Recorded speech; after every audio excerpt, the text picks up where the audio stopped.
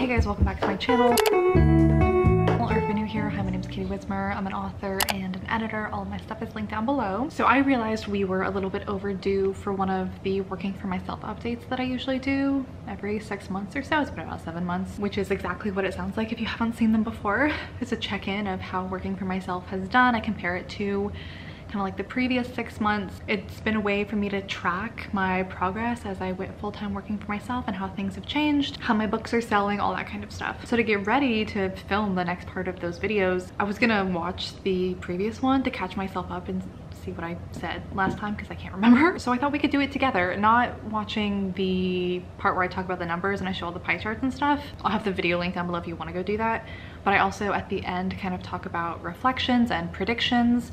So that was mainly the part I wanted to remind myself of what I thought this 6 months would look like, to see if it was accurate. We're just gonna get refreshed together before I can film the updated working for myself update. I don't necessarily have things I would do differently, as in they were like a mistake in 2022, so I want to do them differently this year. I just have like 2023 is gonna look different, and I just have different plans for 2023. 2022 was actually, believe it or not, kind of a break year for me. I only published 1 novel and 1 poetry collection. I took a lot of time off. I took a lot of time to like work on myself and kind of recover from burnout, and I'm feeling so much better now. So I feel like 2023 is going to be a heavier workload because I want it to be. I'm excited to get back into my projects. I'm excited to get back to work. So I'm planning on publishing at least 2 books in 2023, both of them being novels, Broken Perfect Lies and Ruthless Ends. I want to write, honestly, at least 4 books next year, which I think is super doable. I have plenty of books outlined, ready to go. I'm excited to jump back into it. In what world is that super doable? What books did I have outlined? What did I think I was going to be writing?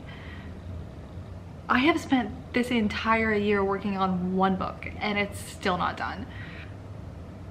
Who does she think she is? So honestly, I'm really happy with where I'm at. I feel like I've been doing a good job of maintaining more balance in my life. So I kind of just want to stay the course that I'm on. I want to keep on doing what I've been doing while also staying open-minded and receptive to whatever opportunity comes my way. I do want to branch out when it comes to marketing and selling my books, so I don't have to rely on social media so much. A really big way that I sell my books is through TikTok and Instagram, which has been a godsend this year, but I really don't want it to be so make it or break it with me and my book sales, because that's, again, really stressful when you don't have control over that. So I would like to, I've already like ventured into other spaces, but I've yet to find one be as successful as social media. So I would like to improve the other ways that I sell my books. Yeah, I let other people's opinions.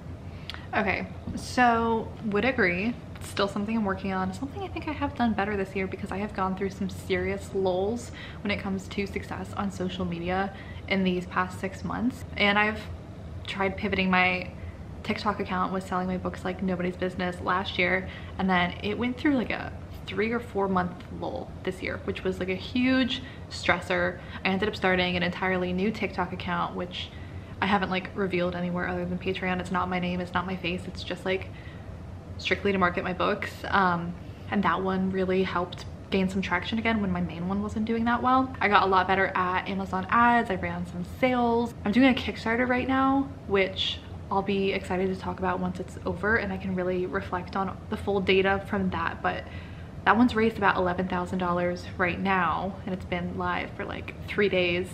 And that's like the equivalent of a really good month for book sales because of TikTok. When I had a video go viral and sell and get like 1 million views, I sold about $10,000 worth of that book that month. So in comparison, this Kickstarter is finally something that's doing as well as the social media good months did for me. I still am like hung up on what the hell I thought I was gonna be writing this year. I don't know if I meant Broken Perfect Lies, which came out in like February, so it was done this year, so I couldn't have been talking about writing that one. Ruthless Ends was probably one that I was thinking of. I still want to write Gracie's book, so maybe it was that one. Maybe it was the pen name book with Paige, because we do have that full thing outlined, but that's still only 3. So I don't know what 4th book I had in my mind. Maybe the 2nd book in Gracie's books series, because that's a planned standalone series. but I haven't started outlining that. I don't know anything about that book yet. I haven't even written Gracie's book yet. I definitely thought Ruthless Ends would be done by now. I thought I would have finished it a lot faster than I have. And looking back on it now, I set up really unfair expectations for myself, and I set myself up for failure with that one, to be honest, and I should have given myself more time. Lessons learned. Ruthless Ends has been the hardest book I've ever written in my life. It's taken me the longest a rough draft has ever taken me before. It's the first time I've ever written the last book in a series. It's the most complicated book I've ever written. And for some reason, I gave myself a pretty short turnaround. I think I really let the pressure from readers and social media and like the current market get to me, where I felt like I wasn't putting books out fast enough. And I felt like if I made people wait too long, they were gonna lose interest or they weren't gonna wait for me. And so I felt a lot of pressure to get this book out faster than was possible for myself, which is why I ended up having to push the date back, because I had Bloodless Ties. Book of Souls came out in December, and then Bloodless Ties came out in November, so not quite a year. And so I was like, maybe I could push that a little bit faster for between books 3 and 4. So then I went from November to September, giving myself an even smaller amount of time, when I remember like that turnaround time for Bloodless Ties was pushing it. That was a long book. That was a hard book to write too. So it was just, I let my, I almost want to say like ego get in the way. I was just really leaning more into the business side of things and worrying about the market passing me by and people not being patient. And I would get comments like on a daily basis being like, this is an incomplete series, I don't want to read it until it's complete, it's taking too long, like all that kind of stuff. And that really got to me. And I wish I hadn't let it. I wish I hadn't let that affect my business decisions, because I also think writing Ruthless Ends has been really a challenging effort, in part because of that extra stress that I gave myself. I may have been able to finish it faster if I didn't have that extra layer on top of it, who knows. But this year has been a lot more like me against me, and like battling my own internal struggle than I had anticipated. And that really impacted my creativity, my productivity, my ability to write. So I definitely did not see that coming, but I'm working on it. It's a hard thing to navigate when you are a self-published author and you're solely responsible for marketing your own books, which means you're online all the time and you see everything everyone says. It's really hard to distance yourself from that and not let that stuff get in your head, whether you're like consciously aware of it or not. It's in the back of your head. You've seen it, you've heard what people said. It makes sense to me that I've slowed down in recent years as the audiences of my books have grown, and I've sold so many more books because there's so many more opinions now. And that's not something I had to deal with my earlier books. So it was easier for me to write a lot of books quickly because I wasn't dealing with that. I wasn't thinking about that. I can't remember anything else that I said, but that's what I have to say. Get in my head a little bit this year, which like you never want to do, and sometimes it just happens. For 2023, a really big focus is to write the books that I want to write. Speaking of, I think that's what I'm talking about in this video right now. Love the books that I want to write, not let other people's opinions hold so much weight, not let other people's opinions determine what decisions I make. Trust my instincts more, basically. Have a little more faith in myself, have a little more confidence in myself. But anyway, thank you guys so much for hanging out with me today in the video. Well, damn. I thought there were more reflections. I'm not disappointed in how this year has gone, and it's only August. Honestly, this struggle that I've had with Ruthless Ends, I have a hard time saying the title sometimes. It's been a funny journey because every time I write a book, around the end of the rough draft, while I do that first round of revisions, my confidence is always at like an all-time low in my abilities, and I'm like, this is terrible. How am I ever gonna get it where it needs to be? And I go through this with every book, but I like magically forget every time I have to go through it. So I went through like a dip for a long time while I was working on Ruthless Ends, where I doubted myself and my abilities. And especially if you saw the videos come out around the release for Bloodless Ties, after seeing a lot of negative reviews for that book, I think that also really I let get to me, where it was almost like, what's even the point of me trying so hard to write Ruthless Ends when I know no matter what I do, people are gonna hate this book? Like, why am I trying so hard? Like, what's the point? I already can hear the negative reviews. I can already hear what people are going to say. But the point of that is, I went through that like dip in the middle where I just like really couldn't see the light at the end of the tunnel, to now that I'm so much further in the process with this book, I actually think I've built a lot of confidence, because this has been, I literally could not put into words how hard this book has been, how challenging this book has been. It's been like nothing I've ever written before. And the fact that I didn't give up on it, even though it's gotten really hard, and I keep pushing through and I keep surprising myself with my abilities, that's actually helped build a lot of confidence. Like, this has been a really friggin' hard thing. It's something I've been struggling with for a year. A lot of times a book will like have hard patches where it's like fun to write the rough draft and then the first revision's kind of hard and then you get stuck on a plot point and you have these little parts of the process that are hard, but overall it's not like you're running a marathon the entire time. This book has been running a marathon in like 120-degree heat with like a 50-pound backpack on my back the entire freaking time. So honestly, I look back on my very ambitious goals for this year and I'm not at all disappointed because this has been so much harder than I thought it would be, and honestly I'm proud of myself for sticking it out. And I'm not done with it yet, but I think I'm gonna be really proud of this end product, and I think the process of writing this whole series and the process of writing this book is going to help me grow so much as a writer. So honestly, I'm excited to see what I'll be able to do after this. I think I'll be able to tackle writing a series differently now that I have the experience of writing this series, because this is the first one I've ever written. So this has been a time and a half to write this freaking book, but I honestly think I'm gonna come out of it on the other side a much better writer. It's just been a tough year to get there, and I'm not even gonna say a little, I'm afraid to put this book out. I'm afraid to get all of those negative reviews on it, which is inevitable. Every book gets them. No book is ever going to be universally liked, but like after this struggle, then seeing that, I think I'm just gonna like really gonna need to stay offline after this book gets published, because I really don't think I'll be able to handle it with this one, which is new.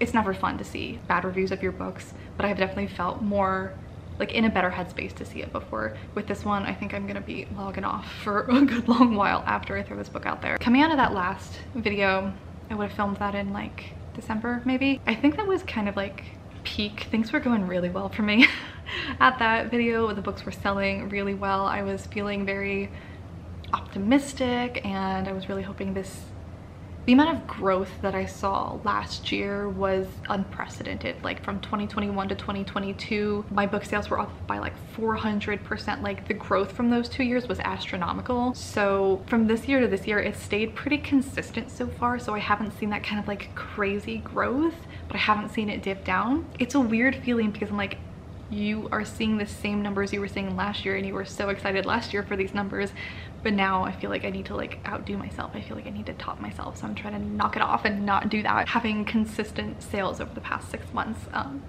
should be an accomplishment in and of itself, which you'll see in the I guess it'll be kind of like the part 2 to this video where I show you all of the pie charts. I have already calculated it all, but all in all, I'm realizing I think I had a couple of outlier years in 2020, 2021, and a little bit of 2022 because of the pandemic. And since that's when I really started my career, I think it's unfair to myself to compare myself to those years when I was locked inside with nothing to do but to focus on my career and my books. I think those were unusual years, and I don't want to live every year of my life like that where my entire life was my job. So it's a weird balance of trying not to compare myself to that version of myself without, you know, giving myself credit for how hard I've worked to maintain a better work-life balance than I had back then. But then I like see the numbers back then and like how many books I was writing in a year, and I was like, damn, I wish I could still do that. But I think I kind of look back on those years and I kind of romanticize that because I was stressed. All of that's to say, it's August and I have written one book that I'm not done with yet. I'm hoping to finish it next month, and then I'm thinking I'm gonna take a break after that, and I would love to get into Gracie's book. I would love to get back to my pen name book with Paige, but I haven't set a release date for either of those yet. I'm not going to. I'm not going to put up a pre-order. I'm not going to put that stress or that deadline on it. I just got back from a writing retreat with like 10 other authors, so a lot of people were asking me like, what are you going to write next? And everyone had all of these like lofty plans and like the next 4 books they're going to write, and I have been that way for the past 3-4 years of my career, and for the first time I have no desire to be that way. I feel like I've been pushing it and pushing it and pushing it until I hit burnout, and then I like let myself rest a little bit but not fully recover from burnout, and then I start pushing it and pushing it and pushing it. I don't think I've ever like fully come out of that burnout state that I was talking about in that last video. There's also just a lot more that's going on in my personal life right now than when I started my career, which has taken up a lot of mental space and time. So all of that is to say, it's weird to look back at these videos of myself because my priorities are just so different right now. And to be honest, I feel like for your sake, for the viewer's sake, my old priorities were more interesting to watch. I was a lot more, not that I was working harder, but I was working more. And I get it, because the creators that I like to watch is interesting when they have all these things going on and they're churning out these books and stuff. And I think I kind of put that pressure on myself to keep up with that unreasonable output. But for what? For who? Like, it wasn't for me. I figured that out. I thought it was. It wasn't for me. For the rest of this year, I don't have any plans, and I'm not gonna make any plans, and I'm gonna enjoy that. That's where I'm at right now. I'm gonna finish writing the last book in the series that has absolutely taken over my life since I started writing it in 2020. And instead of like rushing to the finish line and trying to please everyone else, I'm gonna just try and sit back and enjoy it. I have the Kickstarter going on right now, which has been so heartwarming to see the support for. And someone left me a comment, I think it was on YouTube or maybe it was on TikTok, just that like literally I teared up when I saw it. It was just like so supportive and kind. I can't even remember. I'm gonna have to go find it. And it's so easy for me to like gloss over these little moments when I'm trying so hard to hit the next milestone or hit the next goal. And right now, as cliche as it sounds, that's the priority, is to stop and smell the roses and whatnot. I also have another really exciting thing that has to do with the Marionettes series coming up.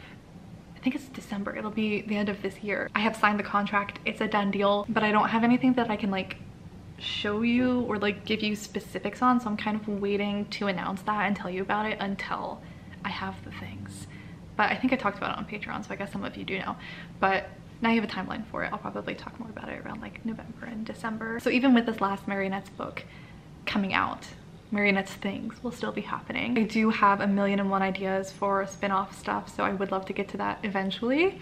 But I do think I need a break after Ruthless ends before I jump into that. I thought there was more of reflections in that video for us to react to, but that's it. So that's gonna be it for today's video. I hope you guys are all doing well. I'm not sure what day this is going up, but the Marionettes Kickstarter should still be running. If you wanna sweep in, you can get signed copies of the books, the paperbacks or the hardcovers, a single one or the full set. You can get the limited edition jigsaw puzzle. There's only 150 of them in the world. That link is down below. And I think I'll just see you guys in our next video very, very soon. If you're interested in seeing the pie charts and numbers comparison for the past 6 months, that'll probably be our next video.